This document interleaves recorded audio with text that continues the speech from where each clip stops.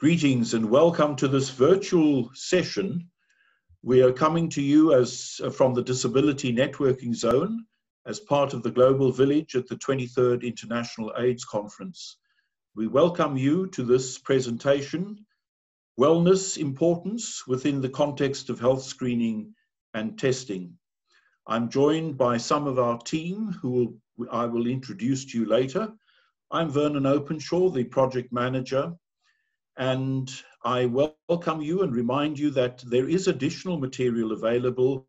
You will see further details on the screen as we continue. We are part of the Disability Networking Zone, and the presentation is entitled Wellness Importance within the Context of Health Screening and Testing, and it's brought to you by Afrique Rehabilitation and Research Consultants. We're a non-profit company operating within the southern part of Africa. Just a little bit about the program. Since July 2018, ARC, I'm going to refer to it as ARC instead of the whole big thing, Afrique Rehabilitation and Research Consultants, was appointed by the South African National AIDS Council in partnership with our National Department of Social Development to implement the department's social and behavior change program targeting people with disability.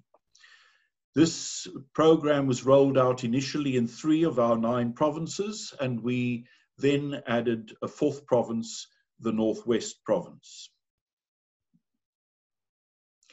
We're going to play you a short video. It's a compilation of various events where people with disability participated in some kind of physical activity.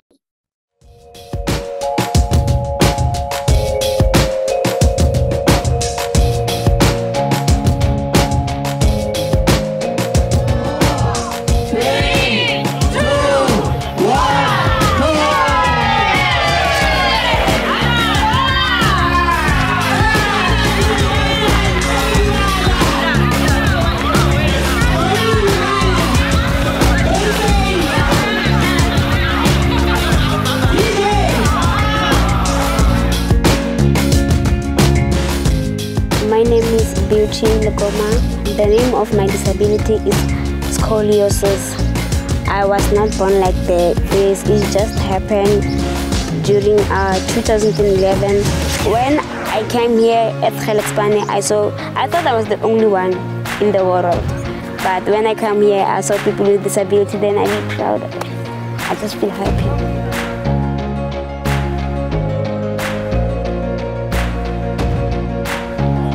Come on. Out to the cross. Good. Yes. Well done. Woo. Yes.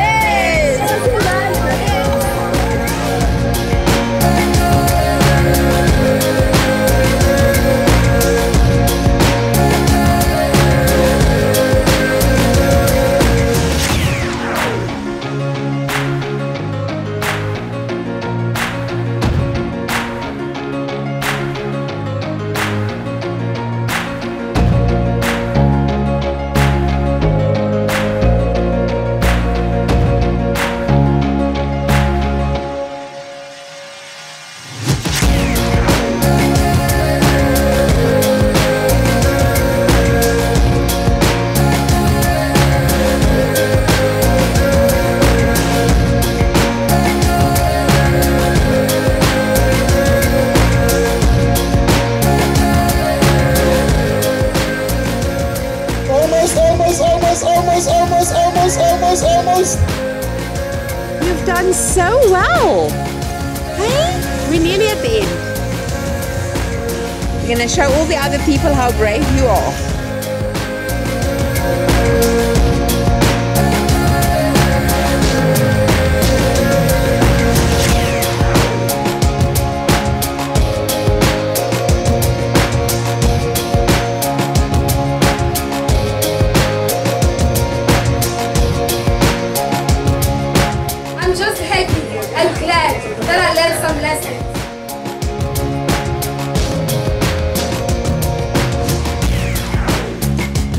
My name is Innocent Mutsamai. I'm from Rustenburg and I'm 17 years old. And when I grew up, I just wanted to be a pilot, but I couldn't do it because of the subject at school, so I decided to become a doctor. As a youth, you need to know your status. I know my status, so you need to get tested.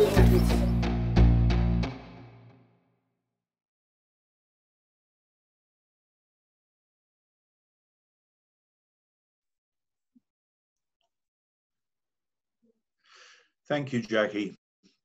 The aim and objective of this project initially was to decrease risky sexual behavior among people with physical disability to reduce the incidence of HIV.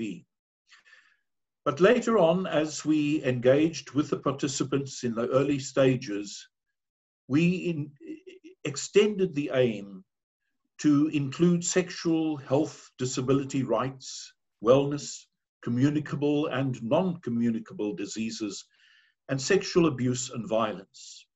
This came out of the experience that participants shared with our facilitators. And so our workshops incorporated additional topics such as sexual and reproductive health and rights, STIs, sexually transmitted infections, healthy lifestyles and behaviors, non-communicable diseases, tuberculosis, and more recently, COVID-19. So you may want to say, well, why wellness? Why did we increase, as it were, the scope of this project?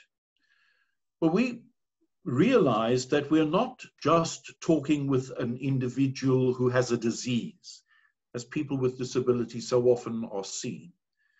We're talking to a complete human being. And so we were wanting to speak to wellness, to the whole way in which people live their lives.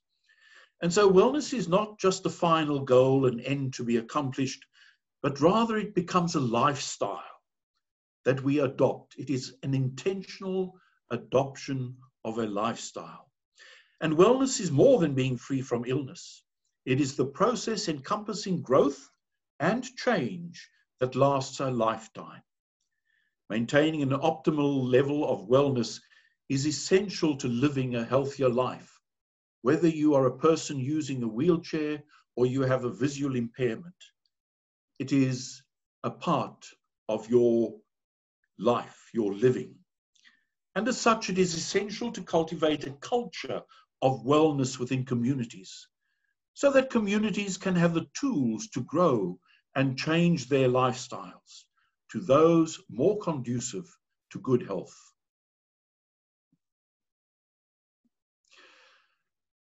The workshops provided a platform through which participants had the opportunity to get tested and go for screening. We believed it was important for participants to know their status, which would allow them to take better care of their health and those of their partners, their household, and community. Knowing their status also would enable them to change their unsafe sexual behaviors to those that are more conducive to their and their community's health. And so screening and testing provided participants with the opportunity to get much needed information and help from healthcare workers, as well as aiding with referrals. The workshops additionally offered an avenue whereby important topics could be discussed and important questions asked. It was important for our facilitators to create that safe space where people were free to engage and ask. One of our rules of engagement is there is no such question as a stupid question. The only stupid question is the one you don't ask. And so we encouraged people to explore and to discover new things about their sexuality, about their being, their wellness. And this allowed participants to gain relevant information and subsequently increase their knowledge and understanding on the issues of HIV and AIDS, sexual and reproductive health, healthy lifestyles, TB, and non-communicable diseases. By active participation and providing a safe space for clear communication, participants had a better understanding of these topics, their health and well-being, as well as improving their skills in correct male and female condom use for safer sex. It is noteworthy that many of the workshops were conducted in rural or semi-rural areas, where the workshop was the first time most of the participants had access to sexual and reproductive health and rights information.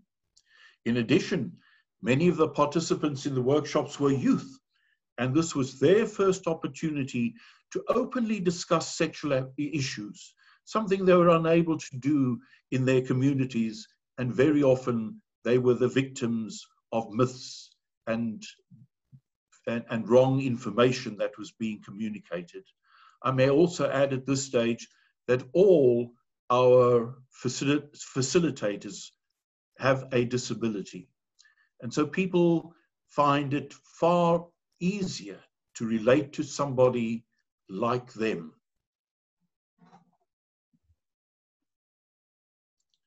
I'm going to hand over to Jacquli now. She is our project coordinator. And we have, at each and every one of the workshops, we've had a pre and a post workshop evaluation. This firstly provides us with a great deal of information about the participants, but it also enables us to adjust the program wherever we find that people did not find something particularly interesting, or that we were lacking in some of the information that they needed. And so this is the results of this from the first phase of our 3 phases that we have completed to date. We have not had the opportunity yet to complete the analysis of the data. Over to you, Jacquli. Thank you, Vernon. So just looking at the data from our first 3 phases, Phase 1, our target was to meet 1,575 participants, of which we achieved 1,649. Phase 2, our target was 396, we achieved 416, and in Phase 3, our target was 792, of which we achieved 1,017. As Vernon mentioned, majority of the statistics I'm going to go over now largely came from Phase 1. So looking at the socio-demographic data, there was a fairly even distribution of males and females, although 2.6% of the participants opted not to disclose their gender. There was a wide range of disabilities, most of which were physical at 45.1%. Other disabilities also included visual impairments, hearing impairments, and intellectual disabilities. More than 1/10, so 13.6%, had no disability, while 20% chose not to disclose whether or not they did have a disability. Looking at level of education, 31.9% had either no or primary school level of education, 41% had some high school education, 18.5% completed high school, and 0.3% had tertiary education. Looking at sexual partner data, a large percentage of our data is missing, largely due to the fact that participants opted not to disclose such information. However, what we could compile was that most participants indicated having a sexual partner at 62.2%, as compared to those that did not at 37.8%. Although 20.1% indicated having more than one partner, 79.9% indicated only having one partner. There was almost equal percentages that indicated being sexually active compared to those not being sexually active. Looking at risk, 51.5% considered themselves at increased risk of HIV and AIDS, while 48.5% did say that they didn't think they had an increased risk.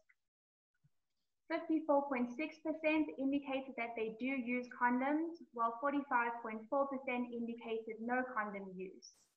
A small percentage, 20.6%, indicated that they are not considering using condoms in the future, while 79.4% said that they would consider it.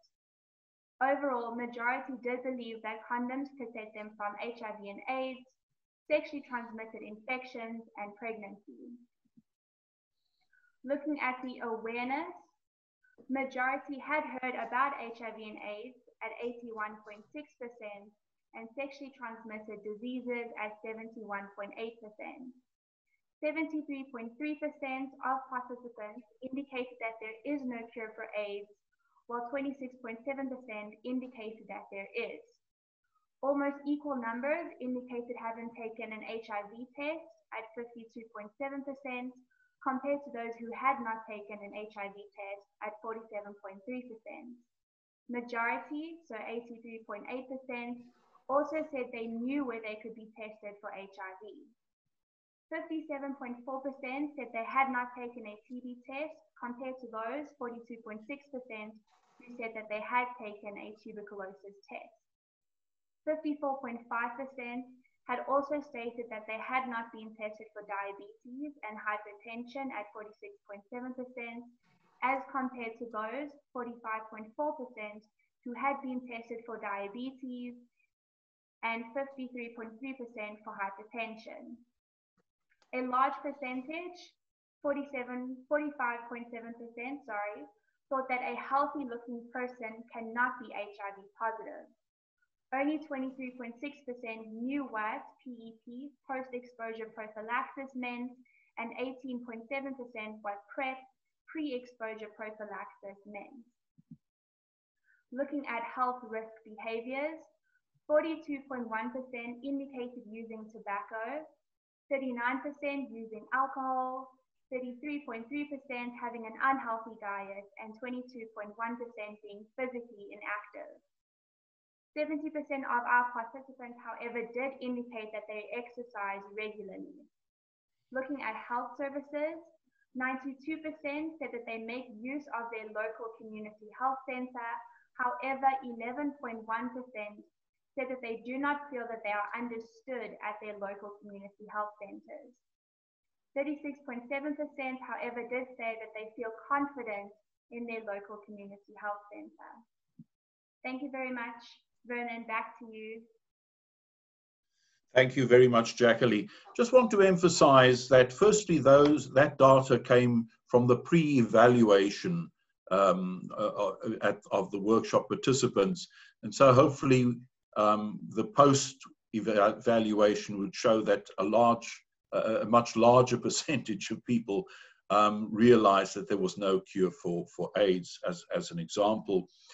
Also, just to point out that initially we were due to work mainly with people with physical disability. But, you know, when you go to a village and it gets known that there is a workshop, people flock because there is just so little of this, people coming to bring information to you. And so I do want to pay tribute to our facilitators, because each and every one of them had to be thrown in at the deep end and suddenly find that here is a person who has a visual disability, here is another person who has a hearing disability, and that every single person was included. No one was left out. And then also to say how important it was for us for people physically to be able to put their hands on a female condom. And I think our facilitators would agree that virtually 50, 60, maybe even 70 or 80% of our participants had never ever heard of a female condom, let alone ever touched one.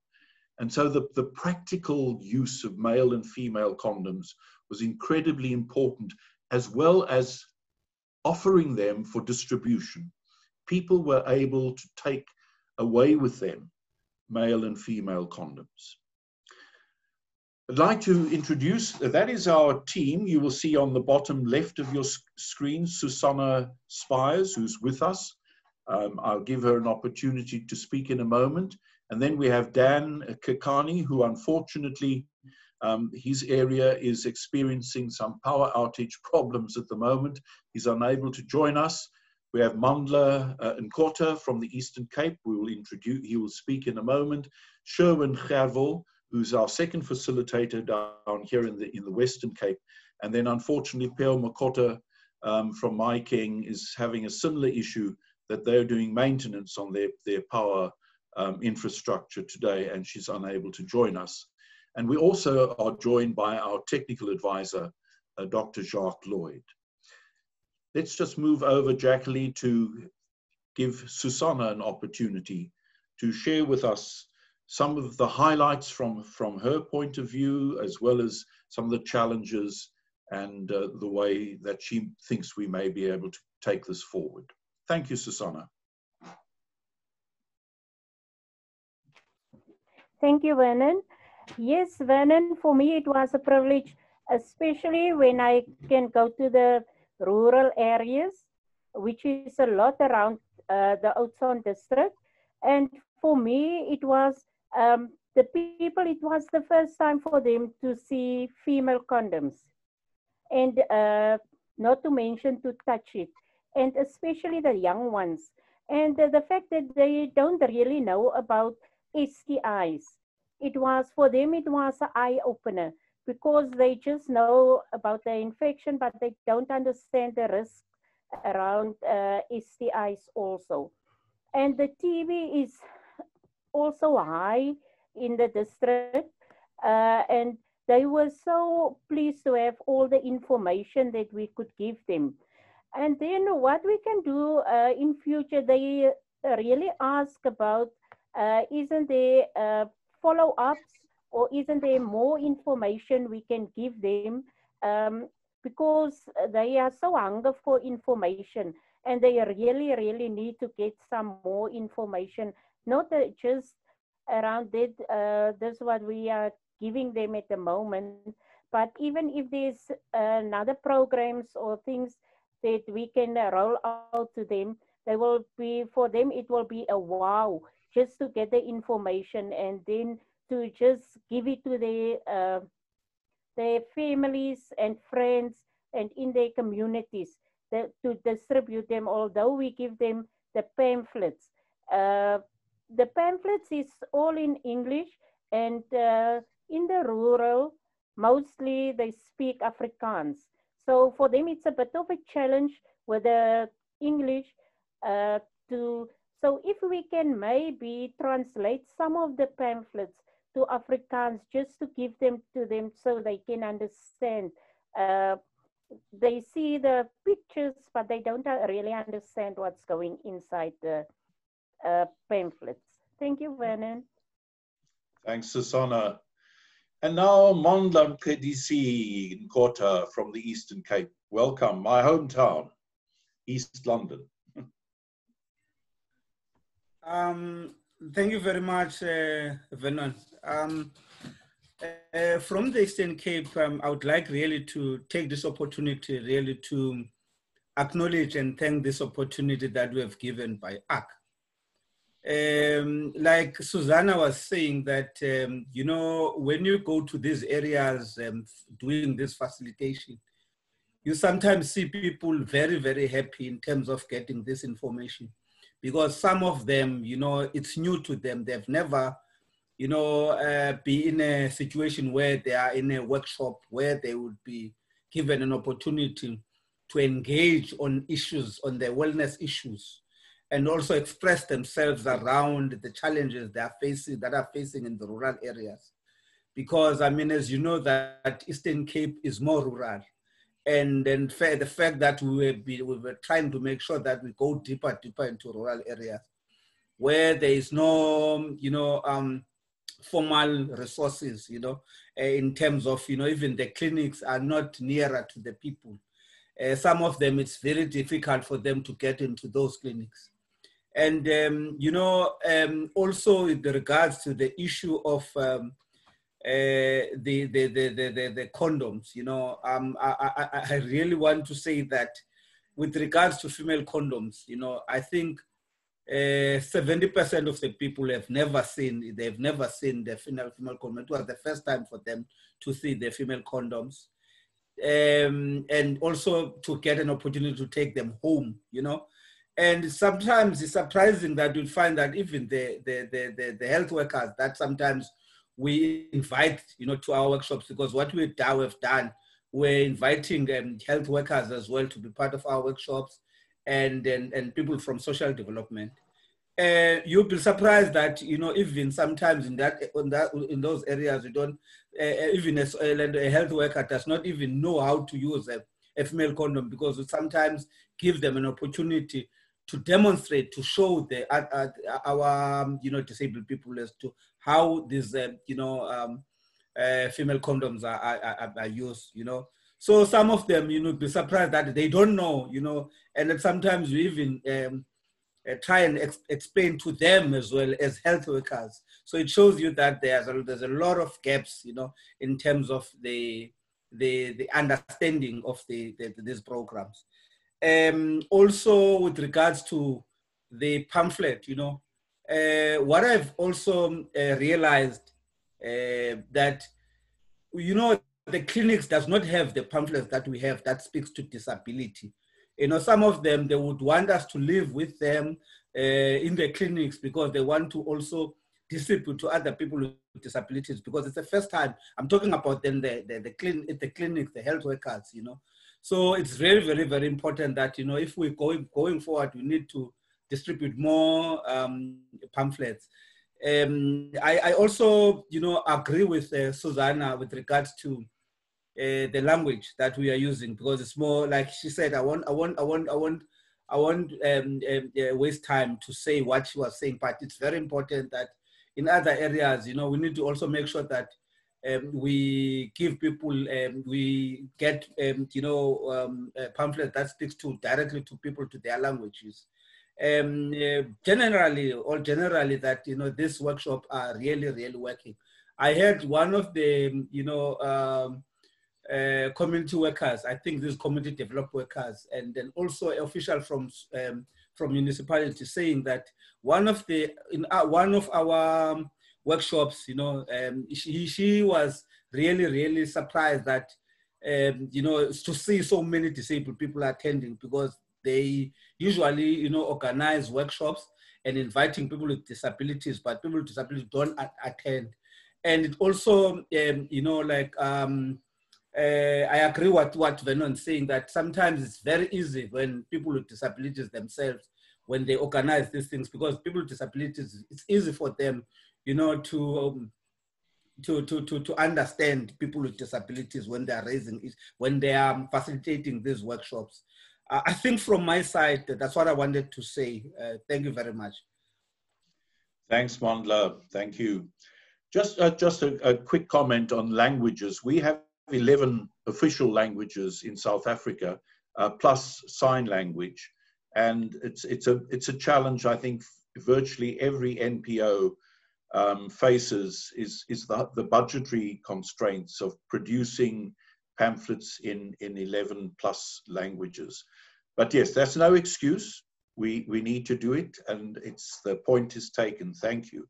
Sherwin, my neighbor here in the metro. Good day, everybody, once again.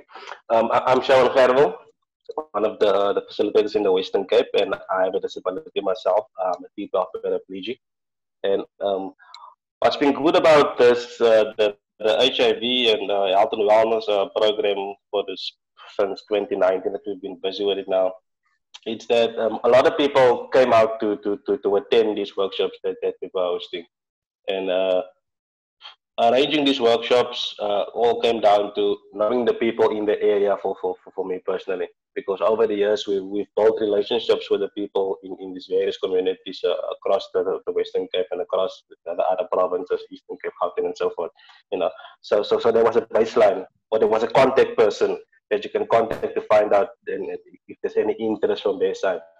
And as always, they're hungry for information, they're excited, they want us to come out there and have these workshops. So that worked well. And other than that, thank you to the partners that we've been working with that came out to do the screening, HIV testing and screening for TB and so forth. There's various NGOs doing that work in the provinces across South Africa. Yeah, and then there's always hiccups when you have a workshop, you know, but we identify them quickly and then we sort it out as with any other thing. Yeah. And what I can say in future, what we should do is we should continue with the work that we are doing, because it's clear that there is a big need for it across the country, and that people are wanting to participate in the workshops because they want more information, they want to be educated on their own personal sexual health and reproductive health, and so that they can share it with other people in the communities with disabilities that we haven't even reached yet. So for the next time around, we will have more people that we're going to reach with the program, or any other program that comes up after this one, just to keep on going with the work that we are doing in the disability sector, to cover all these various areas that needs to be advocated for, and people that needs to be empowered with disabilities. Yeah. So that's about it. Thank you. Thanks, Sherwin. Thank you. And we are very, very privileged to have, as part of our team, our technical expert, Dr. Jacques Lloyd, and I will hand over to him for his sharing of his comments with us. Thank you, Vernon. Thank you, Jackie and the team. Guys, it is always very amazing, actually, to hear what you guys are doing in the field, and the accomplishments that you have, and the success stories. I just want to highlight one or two things when it comes to the program. I think we should never underestimate what these guys are faced with in the communities. And they are, we call this a wellness program because they address the physical issues that people have. They look at the occupational situations. They help people with accessing services to work. They also address environmental factors where it comes to challenges that people have in the communities. All those questions and challenges come out, and our facilitators address that, you know, when it comes to social issues, intellectual issues, emotional challenges that these people experience within their sexual and encounters in the communities. We're sitting with a huge number of women being abused, but also men being physically abused because of their disability. And our facilitators are challenged with all of those issues, and they refer the communication that they get, and also the complaints and issues that they handle to the right people. So I think the role that they're playing is a much bigger role than just educating people with regards to HIV. I also want to just highlight a few challenges that they are experiencing that were not highlighted here, and that is the challenge of reaching the hard to reach people in the rural areas. South Africa is a very very big country, and we are faced with a lot of transport issues and a lot of issues when it comes to people with disabilities being able to go from one place to another to attend meetings, and for them to set this up is a huge challenge. And I think with the limited budget that has been made available for this program, the success is very much underrated. There's also the challenge when it comes to food provision and providing the people with disabilities with substance when they come to the meetings. A lot of these people sometimes only come for the meal because it might be the only meal that they will get for the day. And that is a challenge. So we have to provide for that. And again, I think that we need to look at the revision of the funds allocated towards the program.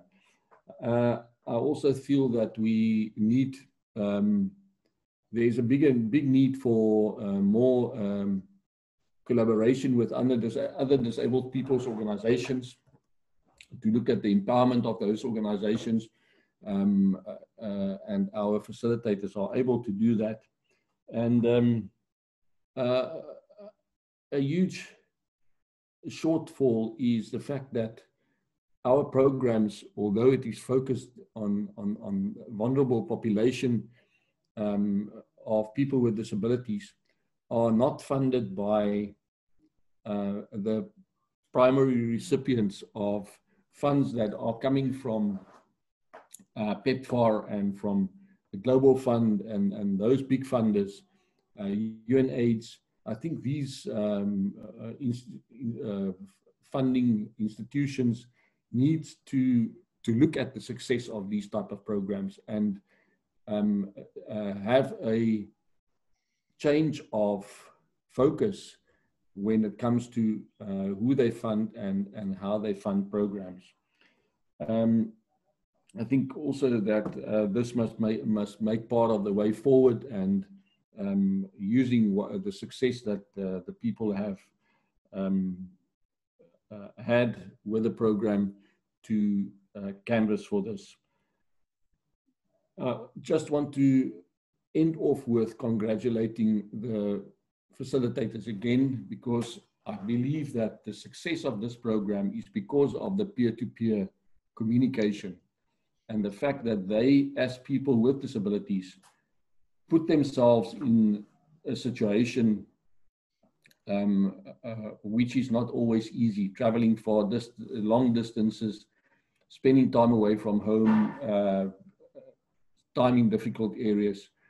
I really want to congratulate you, and congratulations on the success of this program to the whole team. Thank you, Jacques, and thank you for particularly for that that last remark, because I think it was during phase 2 that the whole country was experiencing rolling blackouts, and you know.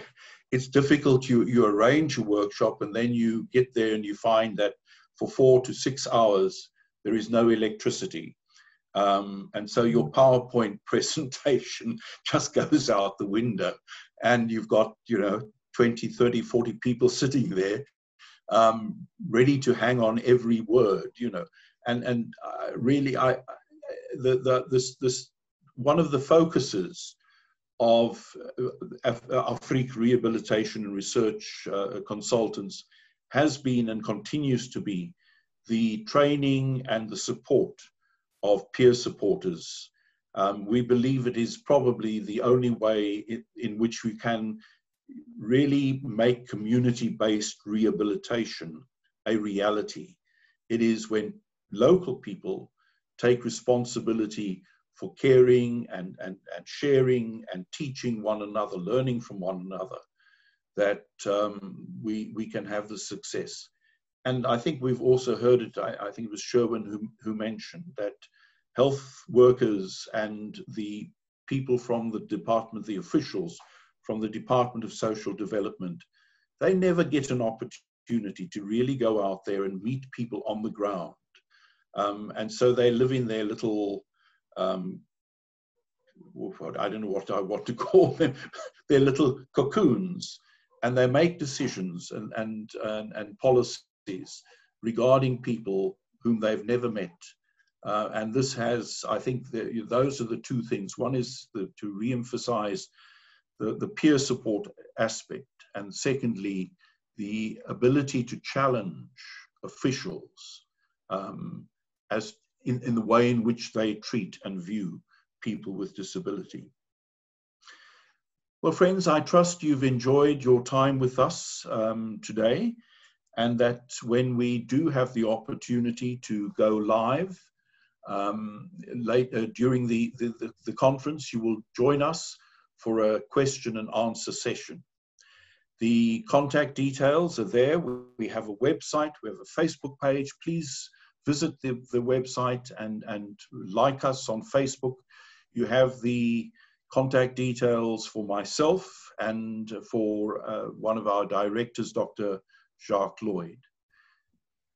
We wish you well during this challenging time in the history of our world, and we commend you for the work that you continue to do in supporting people with disability and in enabling them to become part of our communities.